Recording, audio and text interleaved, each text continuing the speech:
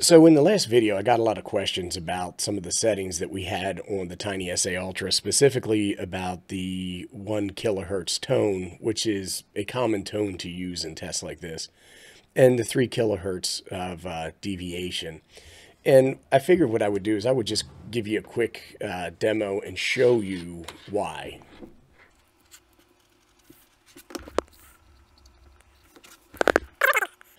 Okay, so we're connected to the TinySA Ultra. It's going to be sending a signal out and then into just the TinySA. So what I want to do is I want to go over here to measure, and then I'm going to go to more, and then I'm going to go to channel power. I'm going to go ahead and I'm going to type in my frequency, 146.52 megahertz.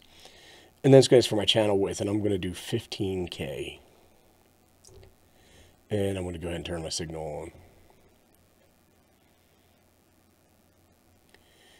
And so when I do this, you can see that the bulk of my signal is within this bandwidth, and that is 99.9%. And that is a 15K span. And that's typical for this channel spacing that we see in UHF, VHF. Another test that we're going to quickly do is to go back and take a look at our 3 dB roll-off. And so this is when a channel loses half of its power. So when you think about a 3 dB drop, it's 50% of your power. And you can see that the two markers on the outside here, let me bring this up to the camera, maybe get a little bit better look. And we're looking at a roughly width of about 7 kilohertz. And this is kind of interesting because when we do this, give me 1 second.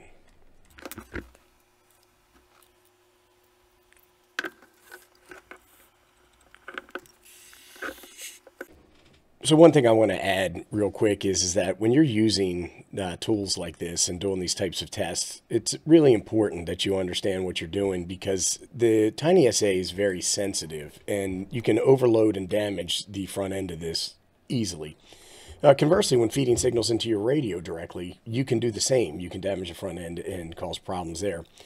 So when we're going to inject a signal from the Baofeng into the TinySA, I always use this attenuator. It's a 10 watt, 40 dB attenuator, so it reduces my signal strength by 40 dB.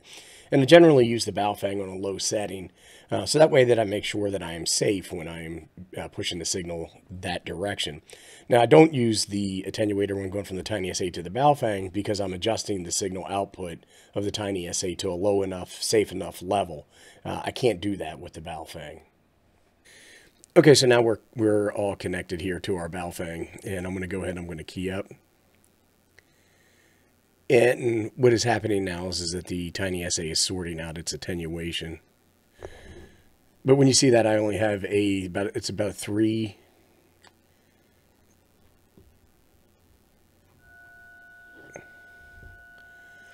So hopefully you can see that. What I'm doing is I'm using a DTMF modulated tone to create that signal. And it's just over 7 kilohertz wide. So it's very similar to the signal that is being produced by the TinySA. I'm not making any crazy delusions that this TinySA is producing the finest quality signal. We use it because it's convenient, it's affordable, and it's approachable by hams, and it is like a Swiss Army knife in the ham shack. And part of doing these tests is just showing folks how they can use equipment like these TinySAs. Anyhow, hopefully that answers the question.